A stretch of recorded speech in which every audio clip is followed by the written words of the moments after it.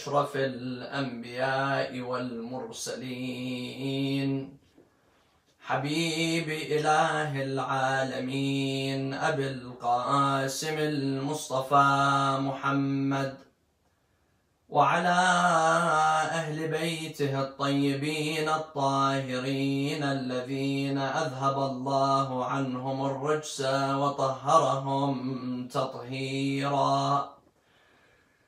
أعوذ بالله من الشيطان الرجيم. بسم الله الرحمن الرحيم. ألف لام ميم تلك آيات الكتاب الحكيم هدى ورحمة للمحسنين الذين يقيمون الصلاة ويؤتون الزكاة وهم بالآخرة هم يوقنون. صلوا على محمد وآل محمد. اللهم صل على محمد وآل محمد. Brothers and sisters, wherever you are, Assalamu alaikum wa rahmatullahi wa barakatuh. I would like to begin by congratulating you all on the beginning of the holy month of Ramadan, the month of blessing, the month of mercy, the month of forgiveness, the month of turning to Allah subhanahu wa ta'ala. One of the most important features that makes the month of Ramadan stand out and makes it the best of all of the months is that the month of Ramadan is the month of the Quran. Allah says in the Quran, شهر رمضان الذي أنزل فيه القرآن. The month of Ramadan, what makes it so great is that the Quran was revealed during the month of Ramadan. شهر رمضان الذي أنزل فيه القرآن هدى للناس وبينات من الهدى والفرقان. It is a book of guidance for mankind, and it has clear proofs of guidance, and it is a criterion. It deciphers between right and wrong. My dear brothers and sisters, we have to make the Quran a part of our lives. We have to live the life of the Quran. This is how Rasulullah sallallahu alayhi wa was. When his wife was asked to describe Rasulullah sallallahu alayhi wa she would say, كَانَ خُلُقُهُ الْقُرْآنِ. His manners were the Quran. The Quran is a book of life. The Quran is a book of lessons. The Quran is a book of teachings. And we have to make the Quran be a part of our lives. The Quran is considered to be the greatest miracle in the life of Rasulullah sallallahu alayhi wa sallam. Every prophet came with miracles. Once they left this life, their miracles died with them. Rasulullah sallallahu alayhi wa sallam, his miracle is still with us, and that is the Holy Quran. So my dear brothers and sisters, we have to keep the Quran close to us, and we have to recite the Quran, and we have to ponder upon the verses of the Quran. Allah subhanahu wa ta'ala states in the Quran, أَفَلَا يَتَدَبَّرُونَ الْقُرْآنَ أَمْ عَلَى قُلُوبٍ أَقْفَالُهَا. Do they not ponder and think and realize about the Quran, or are their hearts locked? For many of us, the Quran is just a book that's sitting on the shelf. We don't even go to the Quran. Or we have the app of the Quran on our phones, but we don't go to that app. We don't check up on that app. The screen time on that app is very little. We have to strengthen our ties with the Quran. We have to recite the Quran, and we have to begin to contemplate and wonder and think about the verses of Allah subhanahu wa ta'ala in the Quran.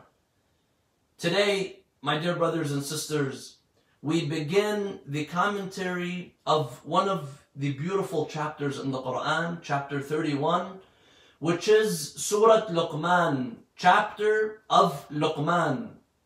Now, what makes Luqman unique is that he was a man who used to contemplate. He was a man who used to think. He was a man who used to observe life around him. And that's what made him Luqman al-Hakim, Luqman the wise. Luqman, he was not a prophet of Allah, but he is at the same tier and at the same rank of the prophets. Where the prophets are mentioned in the Quran, the stories of the prophets are mentioned in the Quran, Luqman is also mentioned alongside the prophets. What did Luqman do in order to reach such a high rank where he is compared with the prophets? Many people ask, is Luqman a prophet? Luqman was not a prophet, according to the hadith of Rasulullah sallallahu alayhi wa sallam. However, Luqman was given something that the prophets had, and that was wisdom. Allah says in the Quran, وَلَقَدْ آتَيْنَا لُقْمَانَ الْحِكْمَةِ. Allah subhanahu wa ta'ala blessed Luqman with a gift that only the luckiest people receive. One of the greatest gifts from Allah subhanahu wa ta'ala for someone to receive is wisdom. After faith, after having the gift of Iman, the gift of believing in Allah subhanahu wa ta'ala, the second greatest gift that anyone should ask for, before asking for money, before asking for wealth, before asking for power, before asking for children or anything, ask for wisdom. Ask so Allah subhanahu wa ta'ala makes you maximize your intellectual capacity. And that is through the blessings of Allah subhanahu wa ta'ala. Allah subhanahu wa ta'ala is the one who will give you and instill that wisdom in your heart. Allah says in the Quran, يُؤْتِ الْحِكْمَةَ مَنْ يَشَاءُ وَمَنْ يُؤْتَ الْحِكْمَةَ فَقَدْ أُوتِيَ خَيْرًا كَثِيرًا. Allah subhanahu wa ta'ala gives the knowledge and the wisdom to whoever Allah subhanahu wa ta'ala wills. And then Allah says, وَمَنْ يُؤْتَ الْحِكْمَةِ فَقَدْ أُوتِيَ خَيْرًا كَثِيرًا. Whoever has been gifted the wisdom, this person has been given the greatest khayr, the greatest gift. So one of the du'as that we should always ask Allah subhanahu wa ta'ala for is to increase our intellectual capacity. To have us make sound judgments, correct judgments. وَقُلْ رَبِّ زِدْنِي عِلْمًا. Ask Allah to increase your knowledge. Some of us, we have the knowledge. There are some people out there, they're geniuses, but they don't have wisdom. You have to have the knowledge, you have to seek knowledge, and you have to make wise decisions and wise choices in life. So Luqman was a wise man. And he is eternalized in the Quran because of what he has done. The narrations mention that Luqman lived during the time of Prophet Dawood alayhi salam. And he was from the relatives of Prophet Ayyub, Job. So Luqman, he was given the wisdom, and the story of how he was given the wisdom is narrated to us by Rasulullah sallallahu alayhi wa alihi. Scholars of Tafsir, one of them, al-Allama al-Tabarsi, in his Tafsir, Majma' al-Bayan, he mentions this hadith. He says that Rasulullah sallallahu alayhi wa alihi, he tells the Muslims, حَقًّا أَقُولُ لَكُمْ لَمْ يَكُنْ لُقْمَانْ نَبِيًّا. I will tell you that Luqman was not a prophet.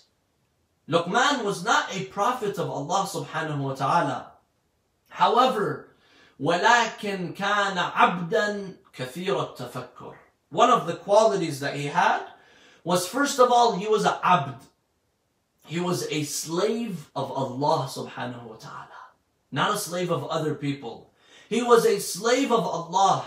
And this is the greatest honor for anyone to have in life. This is why even Rasulullah sallallahu alayhi wa sallam, the most complete creation of Allah, we say in our prayers, وَأَشْهَدُ أَنَّ مُحَمَّدًا عَبْدُهُ وَرَسُولُهُ. Before being a messenger, Rasulullah was a slave and servant of Allah subhanahu wa ta'ala. So Luqman, He was a servant, a slave of Allah. وَلَكِنْ كَانَ عَبْدًا كَثِيرَ التَّفَكُّرِ. He was a man who would constantly contemplate and think. حَسَنَ الْيَقِينِ. He had strong, positive certainty. Some people are thinking, but they're shaky. They don't have certainty in Iman. They don't have certainty in Allah, certainty in times of difficulties when they're being tested. Luqman, he had that strong certainty. أَحَبَّ اللَّهِ فَأَحَبَّهُ. He loved his Lord, so his Lord loved him.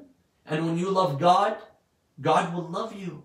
And when God loves you, Allah subhanahu wa ta'ala will give you gifts. So what did Allah subhanahu wa ta'ala give Luqman?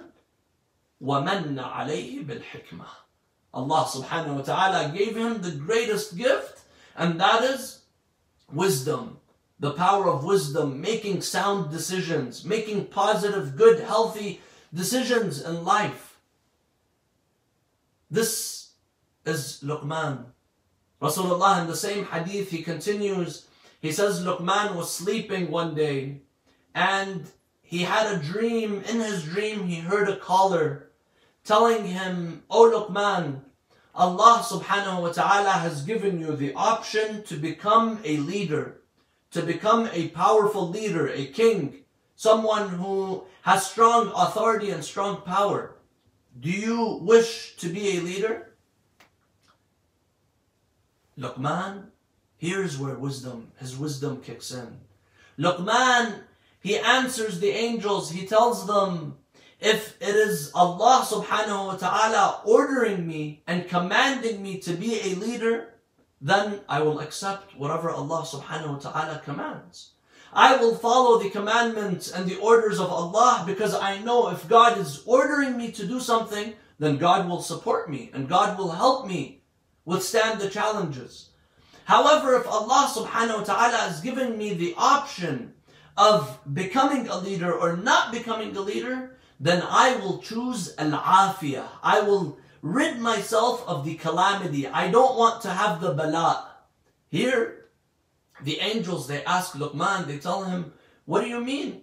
He says, being in a position of power is not necessarily a good thing. Today, a lot of us, we think that if I have money, if I have wealth, if I have power, then God is blessing me. And the ones who do not have, then that means God is punishing them, God is taking away from them. Luqman, he was a wise man, and he says the exact opposite. He says, I would rather not have a position of power, because with a position of power comes great responsibilities, and with responsibilities comes great risks. And the risk is not only falling in this life, it's failing the Jannah, losing the afterlife. So then he tells the angels, I would rather be aziz in the afterlife, have honor and glory in the afterlife, and not have it in this life. And I would not want to have glory in this life where I'm going to miss out on it in the afterlife. This was supposedly in a dream, according to the hadith of Rasulullah, a dream that Luqman was having. He wakes up and suddenly he has the wisdom. Anything he says, he speaks wisdom. He talks wisdom. Anything that he says, now he becomes a wise man. And Allah subhanahu wa ta'ala has given him one of the greatest gifts. يُؤْتِ الْحِكْمَةَ مَنْ يَشَاءُ وَمَنْ يُؤْتَ الْحِكْمَةَ فَقَدْ أُوتِيَ خَيْرًا كَثِيرًا. Whoever has been given the wisdom, this person has been given a great gift. This is why, my dear brothers and sisters, one of your du'as during this month of Ramadan, ask Allah subhanahu wa ta'ala to help you make sound decisions in life. Ask Allah to support you in your decision making. Ask Allah to be there for you, to guide you and to show you the path of guidance. Even Rasulullah sallallahu alayhi wa alayhi, even though he's the most complete and he has the most knowledge, Rasulullah never would be arrogant and make independent decisions. This is the one who makes decisions on their own, quick decisions, hasty decisions, this is not a sign of wisdom. Rasulullah sallallahu alayhi wa his wife says, I heard him in his sujood, he's crying, and in his sujood he's asking Allah, he's saying, Ilahi, la takilni ila nafsi tarfatu aynin abada. Oh Allah, don't leave me independent on my own, not even for a blink of an eye. Meaning, oh Allah, I am in need of your guidance. Oh Allah, you help me make decisions in life. And this is what Luqman had. Imam Sadiq alayhi salam, he says in a hadith, أما والله ما أوتي لقمان الحكمة بحسب ولا مال ولا أهل ولا بسط في الجسم ولا جمال. Imam Sadiq says, Luqman was not given the wisdom because of his hasab, because of his family, his lineage. He's from this community, he's from this village, he's from this country. ولا مال, not because of his wealth. ولا أهل, not because of his family. ولا بسط في الجسم, not because of his strength, his strong body. ولا جمال, not because of his beauty. We tend to measure people, their success, in these issues. In their wealth, their family, their last name, their beauty, their strength. These are the things that we look at. Allah subhanahu wa ta'ala looks deeper. Allah subhanahu wa ta'ala looks in your heart. And that is when Allah subhanahu wa ta'ala will decide whether you are deserving of His mercy or not. Whether you are deserving of His blessings or not. So Luqman, he didn't have these things. He didn't have a family. He didn't have a strong, known family. He wasn't strong. He wasn't very good looking. He didn't have all these things. What did he have that made him be chosen by Allah subhanahu wa ta'ala? وَلَكِنَّهُ كَانَ رَجُلًا قَوِيًّا فِي أَمْرِ اللَّهِ.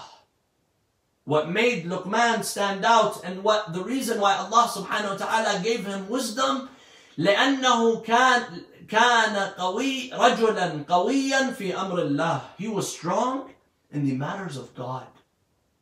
How strong am I when it comes to matters of God? When Allah subhanahu wa ta'ala tells me to pray, when God tells me to recite the Quran, when God tells me to recite dua, when God tells me to fast. Some of us, as soon as Allah subhanahu wa ta'ala orders me something, or something that has to do with God, giving charity, helping out people, we start making up excuses here and there. But if someone tells me, you have to go and play a game, you have to go and stay up all night, you have to watch a boxing match, you have to do this, we're up. We have no problem with that. Our strength is for this dunya, and our weakness is when it comes to Allah subhanahu wa ta'ala. It should be the other way around. وَلَكِنَّهُ كَانَ رَجُلًا قَوِيًّا فِي أَمْرِ اللَّهِ مُتَوَرِّعًا فِي اللَّهِ. He has wara'. Wara' means you're very, very careful that you don't do anything which will be an act of oppression, an act of injustice, disobeying Allah subhanahu wa ta'ala. Amir al-Mu'mineen, he asked Rasulullah, what is the greatest deed during the month of Ramadan? He tells him, al-wara' an maharimillah. Be very careful not to fall in the sin. If you have two options, either you protect yourself from not falling in the sin, or you do extra salah, extra charity, extra ibadat. If you can choose one of them, choose not to sin. That is greater than doing all of the a'mal, doing all of the ibadat, and then coming and wiping it all out with one sin, with one act of disobedience. So he says, مُتَوَرِّعًا فِي اللَّهِ سَاكِتًا. He was quiet. He wasn't always talking. Some people, they have to always talk. They have to always say something. One of the qualities of a wise person is someone who's quiet. Only talk when you have to. مُسْتَكِينًا. He has that sense of tranquility, that sense of sukoon. عَمِيقٍ النَّظَرِ. He's far-sighted. He's able to see deep. And طويل الفكرة. He has long thoughts. حديد النظر. Sharp vision. مستغن بالعبر. He takes lessons from past experiences. You have to have foresight and hindsight. Foresight is you have to make proper decisions for your future. And hindsight is very important. That's you making proper decisions based off of experiences that you've had before. If someone, they made a mistake, a wise person does not make the same mistake twice. Only a foolish person will make the same mistake more than once. So these are the qualities in Luqman, and this is why Allah subhanahu wa ta'ala increased the wisdom for Luqman.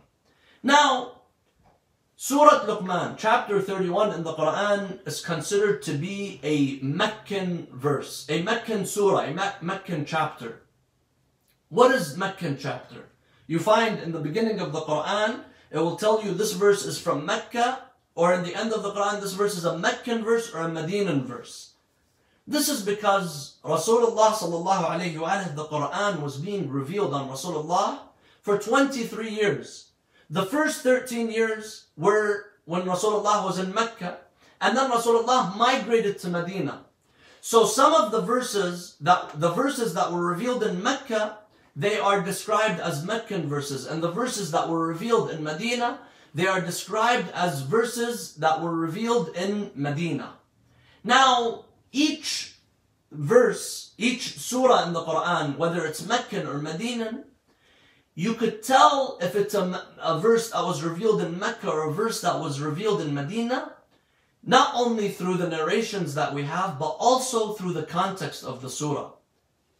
The verses that were revealed in Mecca, the surahs that were revealed in Mecca, they're mainly focused on ideology, on the Day of Judgment, on Tawheed, and the belief in Allah subhanahu wa ta'ala, and building the foundation of the faith. Because the people in Mecca, the majority of them, they were idol worshippers. So now, in the early stages, the Quran has to first build the foundations and establish the Tawheed of Allah, establish the belief in the Day of Judgment, the belief in the prophethood of Rasulullah sallallahu alayhi wa sallam, have people accept the Quran.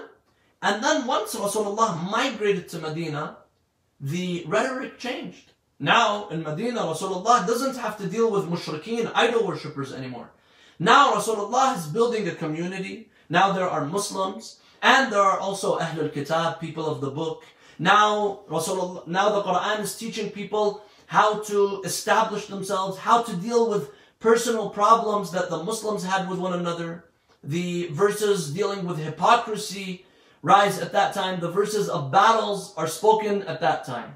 Now, Surah Luqman, chapter 31, was revealed in Mecca, and you will notice that through the language of that is used in the chapter and the context. You will understand that this is a surah that was revealed in Mecca. One of the differences you will notice is that, and this is for you while you're reading the Quran, if a time when Allah subhanahu wa ta'ala says, Ya ayyuhan nas, O people, typically that is when Allah subhanahu wa ta'ala is speaking in Mecca to all people. But when Allah says, Ya ayyuhal mu'min, O believers, Ya ayyuhal ladina amanu, O ones who have believed, typically these are the verses that are revealed in Medina, because Allah is speaking to people who have already believed. Now, before we conclude, and inshallah tomorrow we will begin explaining the verses verse by verse. However, Surah Luqman is not a very long chapter in the Quran, and it is highly recommended to recite this chapter for the sake of protection. We have several hadith that say for someone to recite Surah Luqman for protection and to have wisdom, to strengthen your wisdom. In a hadith from Rasulullah sallallahu alayhi wa alihi wa sallam, he says, Man qara'a Surah Luqman kana lahu Luqman rafiqan yawm al-qiyamah. Whoever recites Surah Luqman, frequently recites Surah Luqman, Luqman will be your partner on the Day of Judgment. Meaning that Luqman will be your friend. Luqman will be there to help you and to support you. Do you want to be with ones who Allah subhanahu wa ta'ala describes as wise individuals? Or do you want to be with ones who are not so wise? Of course, everyone wants to be with the wise person. And being with Luqman is a great honor. And then Rasulullah continues, he says, the one who recites Surah Luqman, وَأُعْطِيَ مِنَ الْحَسَنَاتِ عَشْرًا عَشْرًا بِعَدَدْ مَنْ عَمَلَ بِالْمَعْرُوفِ وَنَهَى عَنِ الْمُنْكَرِ. Allah subhanahu wa ta'ala will give the person who recites Surah Luqman the blessings tenfold, like the ones who do Amr bil Ma'ruf wa Nahi an al Munkar, enjoining the good and forbidding the evil. Why? Because Luqman, as we will read, of course, this chapter is named Surah Luqman because it's going to mention some of the words of wisdom of Luqman. The whole chapter doesn't have to do with Luqman, but the name is Luqman because several times in the chapter, the name of Luqman is mentioned. And when he's mentioned, Luqman is giving advice to his son. He tells his son, يَا بُنَيَّ لَا تُشْرِكْ بِاللَّهِ إِنَّ الشِّرْكَ لَظُلْمٌ عَظِيمٌ. Oh my son, do not associate a partner with Allah, because associating a partner with Allah is the greatest act of injustice. And he keeps giving his son pieces of wisdom. So if you want to have wisdom, and if you want to have the reward of someone who's enjoining the good and forbidding the evil, the same way Luqman was, then you recite Surah Luqman. In another hadith from Imam al-Baqir alayhi salam, Imam Muhammad al-Baqir, the fifth Imam of Ahl al-Bayt, he says, من قرأ سورة لقمان في ليلة وكل الله به في ليلته 30 ملكا يحفظونه من إبليس وجنوده حتى يصبح.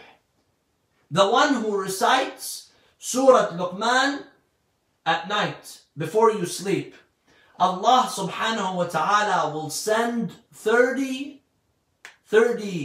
angels that will protect you from Iblis until the moment you wake up. So these angels, they will be there to protect you from shaitan and from the army of shaitan until you wake up. And then he says, فَإِنْ قَرَأَهَا بِالنَّهَارِ حَفِظَهُ مِنْ إِبْلِيسِ وَجُنُودَهُ حَتَّى يُمْسِي.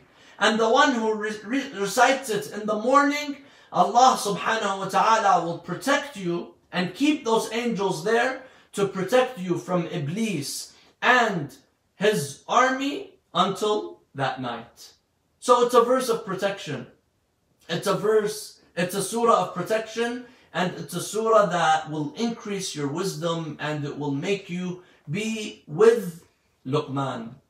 My dear brothers and sisters, I will conclude here. Inshallah, tomorrow we will begin looking at the beginning several verses of this chapter. Alif, Lam, Mim. We will explain what are these letters in the Quran. What do these letters mean? These huruf al-muqatta'a, these unconnected letters, what do they mean? What do they symbolize? And then تِلْكَ آيَاتُ الْكِتَابِ الْحَكِيمِ, talking about the Quran and the signs of the Quran. We ask Allah subhanahu wa ta'ala to protect you and to bless you all by the blessings of the holy month of Ramadan, this holy month. Even though we are in our homes, we have to take advantage of this month, and we should not miss out on any opportunity we have of increasing our wisdom, increasing our knowledge, and getting closer to Allah subhanahu wa ta'ala. I will conclude by the recitation of one of the blessed du'as that is recommended, a short du'a that is recommended to be recited during these nights, the days and nights of the month of Ramadan. And this is supposed to be recited after each prayer. Ya Aliyu, Ya Azim, Ya Ghafuru, Ya Rahim. أنت الرب العظيم الذي ليس كمثله شيء وهو السميع البصير وهذا شهر عظمته وكرمته وشرفته وفضلته على الشهور وهو الشهر الذي فرضت صيامه عليه وهو شهر رمضان الذي أنزلت فيه القرآن هدى للناس وبينات من الهدى والفرقان، وجعلت فيه ليلة القدر وجعلتها خيرا من 1000 شهر.